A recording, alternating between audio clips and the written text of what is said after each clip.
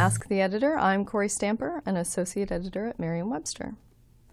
While corresponding with someone a while ago, I wrote, "The book which addresses this topic is a usage dictionary." My correspondent took great joy in pointing out that I was wrong for using which instead of that. Was I? There is a rule about the use of that and which. It's this. That is used to introduce a restrictive clause, that is, a clause with a meaning that's essential to the sentence. Which is used to introduce a non-restrictive clause, a clause with a meaning that's not essential. Take the sentence, "The book that addresses this topic is a usage dictionary." The restrictive clause that addresses this topic is essential. Without it, we don't know what book is being talked about. The sentence, "The book, which is blue, is a usage dictionary," has the non-restrictive clause, which is blue. Although it's nice to know the color of the book, we don't actually need that information.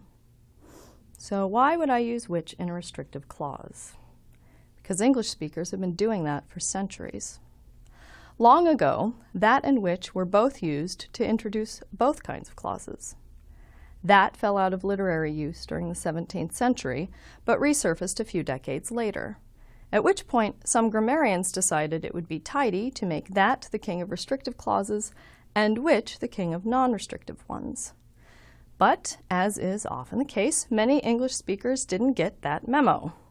That settled comfortably into its restrictive clauses role, but which was used, and continues to be used, in both restrictive and non-restrictive clauses.